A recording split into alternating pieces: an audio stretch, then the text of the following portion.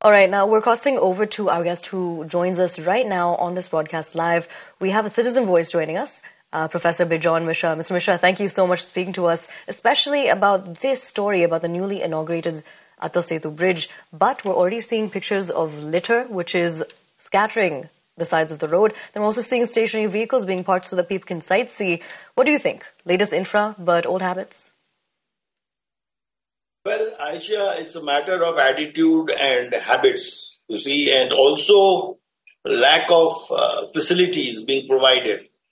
Like if you don't provide a bin, Hmm. and if you are not strict about use of the bin by the citizens, and if you are not strict in terms of not littering the streets, this is bound to happen and people will get into this habit of throwing wrappers and using the street as a dustbin.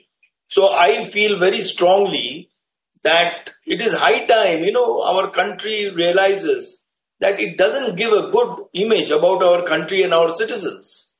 And I do not understand the same citizens when they go overseas, then they strictly follow all the rules. Like I fondly recall the first time when I went to Singapore, I was very categorically told when I landed that please do not litter. And that was quite an insult on us, that when somebody tells you that you are coming in with bad habits into our country. So it's high time we realized that we need stricter regulations, stricter kind of a implementation of those laws in our country to ensure that people don't litter. And of course, as I said in my opening remark, that you also need to have facilities where, you can see the garbage bins are being recycled, they are being cleaned, they are being taken away and replaced by empty bins, and people find it very convenient to use those bins to throw the litter. Then only the law enforcing agencies can take action. And where is this municipality officials? What are they doing? I mean, don't they see it? Is only your camera which sees it or we see it? It's high time they were shaken up and they were taken to task. I am sure, one day, very soon I will see Bombay High Court maybe again intervening in this matter and taking a suo moto case, against the authorities. Because these expensive infrastructure are not meant to be used in such an irresponsible manner. And why are the people parking their vehicles there? I don't understand again. And if the government sees that this is becoming a regular feature, they should create a bay where people can park and not obstruct the road. Mm-hmm. Where people can park and have a look, have a little get together with family to have a good look into the sea. I mean, these are all expected. But when you design such infrastructure, you should also ensure that, you take all these things into consideration. And I can definitely tell you that, if the authorities take strict action, people will get into the good habits and be responsible citizens to take care of this infrastructure in the right manner. So this is what, I feel very strongly that, it's high time the municipal authorities took strong action against such irresponsible, behavior of the citizens in using such infrastructure which are meant to be used in a manner for the purpose it has been built and not the way they are using it. And as I said, it gives a very wrong image about the country and about us. It's very unfortunate, I would say. Professor, what do you think the specific action, what specific action is needed? What do you think the administration needs to do to ensure that we don't continuously see this on a daily basis on the roads, not just in Maharashtra, but all over the country? See, they are taking toll tax. What is this money meant for? Not only to recover the cost which has been incurred, but also to maintain it. Where are those people, who are supposed to be checking such irresponsible behavior? I don't see any, policing being done. Why are they not recruiting people to police such, irresponsible behavior? And why are they not bringing out a regulation against such behaviors? So littering everywhere in the world, if you are found littering in an irresponsible manner, then you are always fined.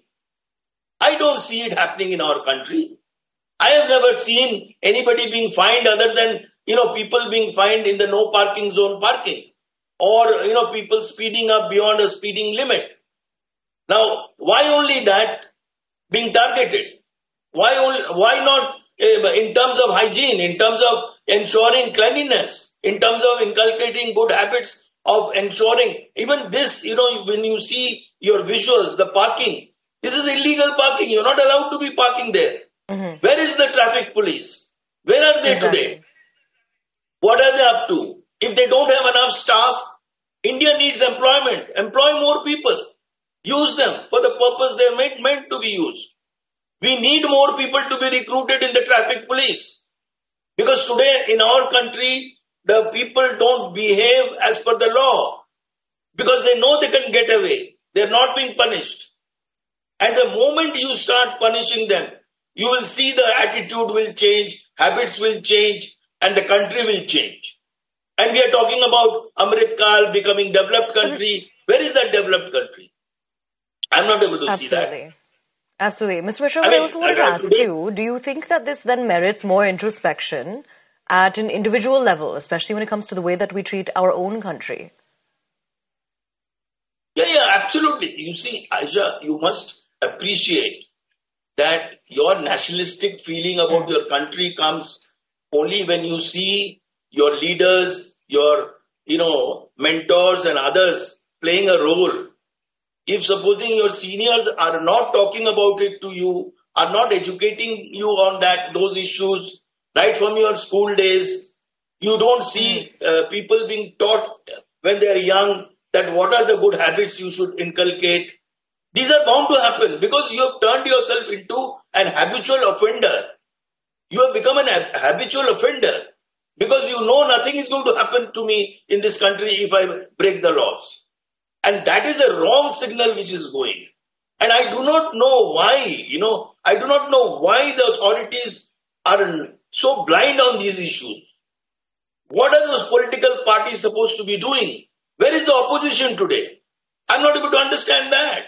They will take up causes of all kinds of nature which are only political, not in the benefit of the country or the citizens. What we are talking today is for the benefit of the country and the citizens.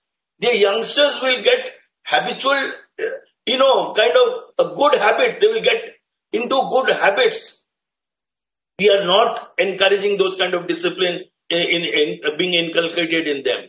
It doesn't come. The nationalistic feelings don't come just, as you are born. It has to be inculcated. It has to be trained into you. It has to be built into you. And that is why, number of institutions are there to do this work. They are being given taxpayers' money to inculcate such habits. But I don't see where that money is going. Where is that education? Why are the educational institutions blind on these issues?